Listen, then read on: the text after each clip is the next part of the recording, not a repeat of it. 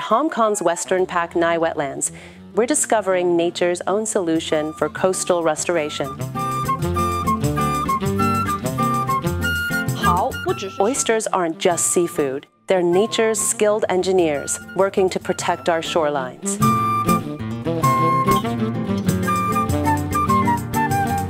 Tom, I've got the shovels. Let's make waves. Globally, 85% of oyster reefs have disappeared. We're changing that by recycling materials from old oyster farms, concrete pillars, live oysters, and shells to build new reef islands. These gaps you see now will fill with new oyster larvae during summer spawning. As the reef grows, its complex structure breaks wave energy, reducing erosion and protecting communities. It's a complete ecosystem, creating homes for marine life while naturally filtering water. This is how we build climate resilience, the natural way.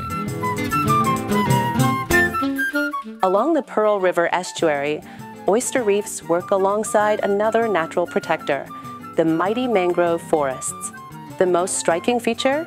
These mangroves are completely armored in oyster shells. Oysters settle on any hard surface, and mangrove trunks provide the perfect foundation. That's why they thrive where freshwater meets seawater along the Hong Kong-Shenzhen coastline.